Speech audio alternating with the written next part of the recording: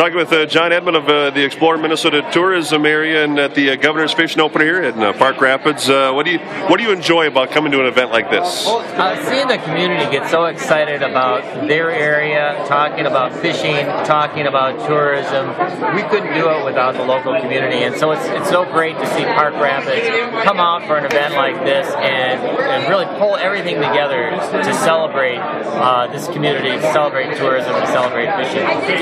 And this area does have, I mean, there's fishing, there's a lot of different things in the area, a lot of different tourism things here. Oh, absolutely. I mean, whether it's biking, whether it's fishing, whether it's arts, culture, whether it's history, the outdoors, people don't realize what a rich community this is, and consumers right now are looking for that kind of a product. They're looking for the real America, and they're looking to discover what's in their own backyard. And this is a great opportunity to tell everybody about Park Rapids. How about for you guys in tourism? With the bad winter, or I should say the late winter or late spring, how has that affected things in tourism? Well, it's interesting. We had a winter last year that actually never happened, and this year we had a winter that never ended.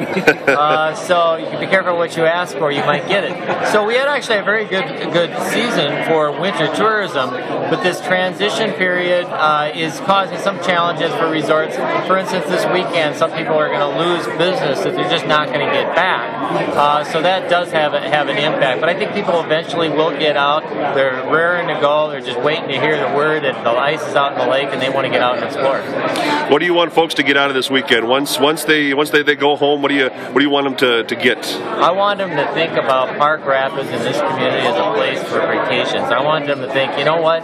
We don't have to go far. We don't have to go to the mountains. We don't have to go to the dells. We can go to something that's really unique here right in Minnesota. And this area is just, hopefully people just got a sampling of what there is, and they're going to want to bring people back and tell their friends and their family to come back and explore more.